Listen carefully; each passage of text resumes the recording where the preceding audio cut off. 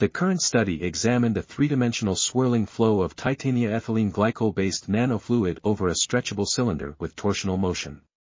Nanoparticles were added to water, ethylene glycol, and titanium dioxide to create a nanofluid.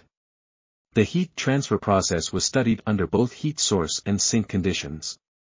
The Maxwell-Bruggeman models for thermal conductivity and modified Krieger-Dougherty models for viscosity were used to analyze the effect of nanoparticle aggregation. A mathematical model based on partial differential equations was developed to solve the flow problem. A similarity transformation reduced the equations to ordinary differential equations, which were solved using the finite element method.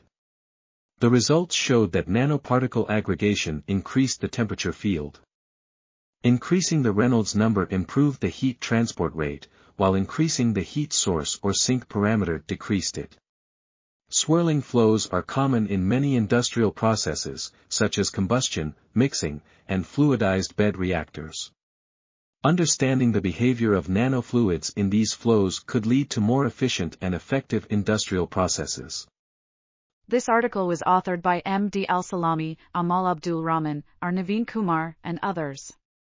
We are RTCLTV, links in the description below.